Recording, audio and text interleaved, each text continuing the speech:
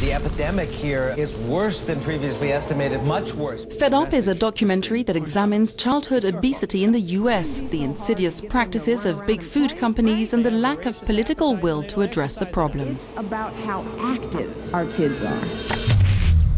Forget about it.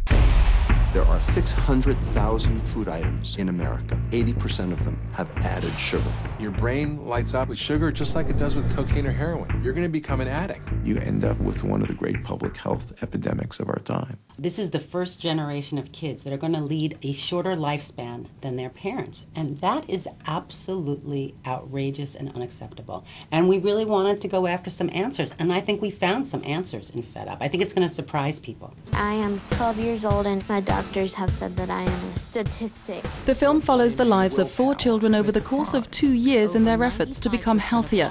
It's co-produced and narrated by seasoned television journalist Katie Couric.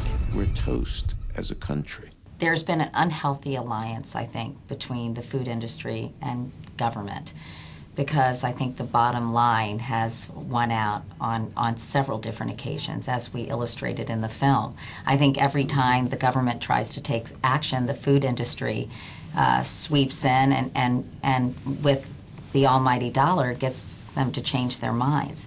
And I think as a result, we have an incredibly unhealthy marketplace. And even worse, I think people have been misled in terms of what is healthy and what isn't. The sugar industry is extraordinarily powerful. They're in business to make money, not to keep America healthy. The latest in a series of call-to-action docs following in the footsteps of an inconvenient truth, Fed Up is described as formulaic but effective at getting the message out about America's addiction to unhealthy food. It's out now in the US.